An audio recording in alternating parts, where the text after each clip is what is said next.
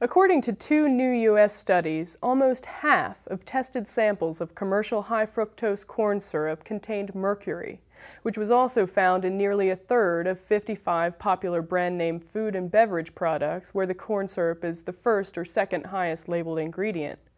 High-fructose corn syrup has replaced sugar as the sweetener in many beverages and foods, such as breads, cereals, breakfast bars, lunch meats, yogurts, soups, and condiments. On average, Americans consume about 12 teaspoons per day, with teens and other high consumers often taking in 80% more than average. Dr. David Wallinga of the Institute for Agriculture and Trade Policy and a co-author of both studies said, quote, "Mercury is toxic in all its forms. Given how much high-fructose corn syrup is consumed by children, it could be a significant additional source of mercury never before considered. We are calling for immediate changes by industry and the FDA to help stop this avoidable mercury contamination of the food supply.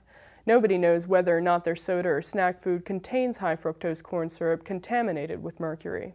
The good news is that mercury-free high-fructose corn syrup ingredients exist. Food companies just need a good push to only use those ingredients."